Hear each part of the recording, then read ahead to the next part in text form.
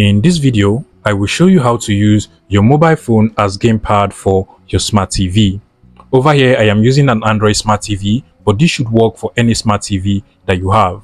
So you can basically see my gamepad over here, and if I use the controller just like so, you can see that I can literally navigate through the app just using the controller over here. So this is what I'll be showing you how to do on this particular video. But before we dive into the video, please make sure you smash that like button and subscribe to this YouTube channel for more interesting tech tips like this one. So first things first, you want to go over to the Play Store on your smart TV. So just go over to the Google Play Store and open up the Google Play Store on your smart TV. Now on the top search bar, you want to go ahead and search for Zank remote control. So just go ahead and in this search bar, you just want to go ahead and search for Zank. And you can basically see the remote over here. It is called Zank remote. So once you have it, you just want to go ahead and install it into your smart TV. And obviously you can see that mine is already installed. Now once this is installed on your TV, what you want to go ahead and do is to go back to the home of your TV, and then you want to go to the settings icon at the top right corner of your TV. So just go to the settings icon, click on it, and in the settings icon you want to scroll down until you get to device preferences. Click on device preferences, and then you want to go ahead and click on about. Now you want to scroll down until you get to the build option over here. Now in the build option, what you want to do is to go ahead and press the OK button 7 times. Now by pressing this 7 times, it will turn on the developer options on your Android TV. And you can basically see that I am already a developer. Now once you press it 7 times, it will turn you into a developer.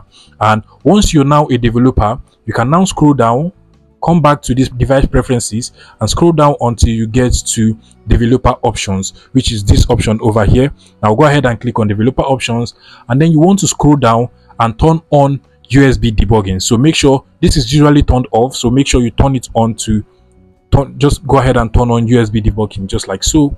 And once USB debugging is turned on, you want to come over to your mobile phone and then go to the Google Play Store on your mobile phone and then search for the Zank remote control. So just go ahead and search for the same thing we did on the TV, and you can basically see it's already installed on my mobile phone over here. So you just want to go ahead and open it and then install it into your mobile phone, and then open it on your mobile phone once it is installed.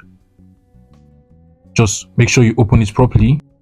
Now once it has installed and you have opened it on your Android mobile phone, you want to come over to your Android TV, go ahead and open up the app on your smart TV. So just go ahead and open it up just like so, and just give it the permission it needs for it to open. And once you're in this page, you want to come over to your mobile phone and then click on this home button here.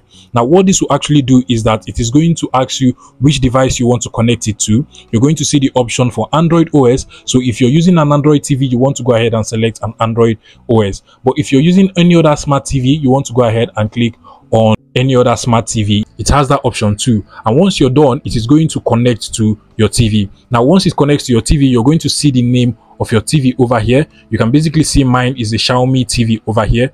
Now once that is done, you can now go ahead and control your TV using the remote control this actually offers you. Now if you want to use the gamepad option, you just want to go ahead and click on this option over here, and then you're going to see the pad icon over here. So just go ahead and click on the pad icon, and it's going to give you this gamepad over here. So you can now go ahead and start controlling your TV using this gamepad. Now that way you can also play games.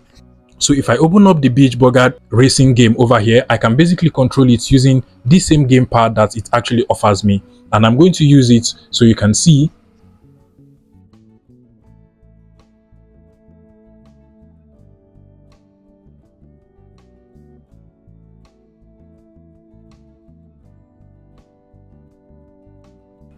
So basically that is how to use your mobile phone as gamepad for your Android smart TV. Guys, if this video was helpful, again please make sure you smash the like button and subscribe to this YouTube channel for more interesting tech tips like this one.